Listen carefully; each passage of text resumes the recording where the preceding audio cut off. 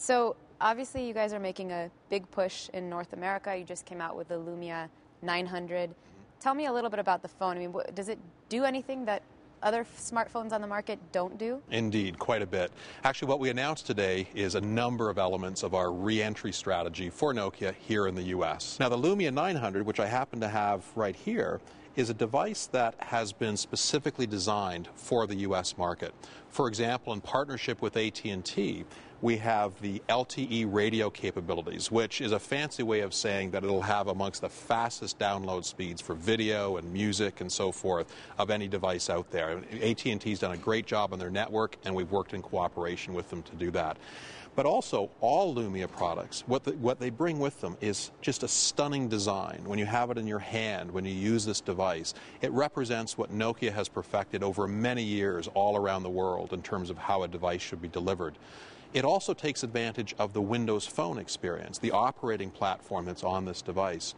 And what that means is that, unlike a lot of the other experiences where there's just a collection of application icons in a grid, what we deliver is something called live tiles, where in fact on this device you have individual tiles that bring forward information about the people you're interested in, about what's going on in your life. So for example, I'll look at a picture of one of my kids, I'll see their most recent Facebook entries, whether I like to see it or not, and all of that information is there, and I have a really compelling experience with that device.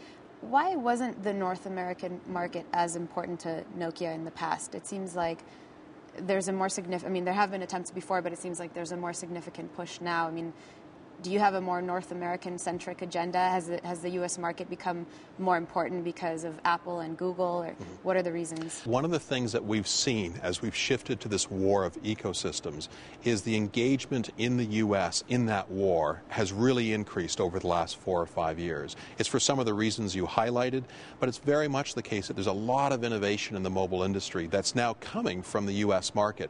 In the very early days of mobility, it came heavily from the Far East, then more so from Europe. But now that it's really come into the U.S., it's clear to us that we have to be an important participant in the U.S. market, both because it's a good sales opportunity for us, but also because we can learn from this market and take lessons that we learn here and share them more broadly in the markets where Nokia has a very strong footprint. Why did you decide to partner with Microsoft? Why not go for Android, like so many other manufacturers did? Yeah, and largely because many other manufacturers did, and the question was, how do we differentiate? How do we say we have something unique relative to what the rest of the world is doing?